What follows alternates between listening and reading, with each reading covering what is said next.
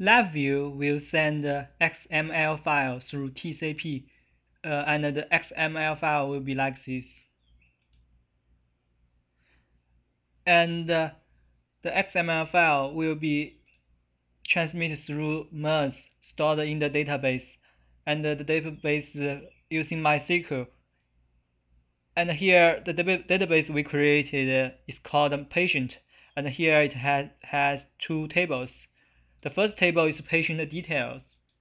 Here the patient details stores patient information including patient ID, given name, surname, sex, and those patient informations. And also the XM form, the data in XML will be stored in another table called the patient status. And in the table we have patient ID, time, description, sensor ID, sensor location, sampling rates, number of sensors, and it can store maximum to 7 sensors.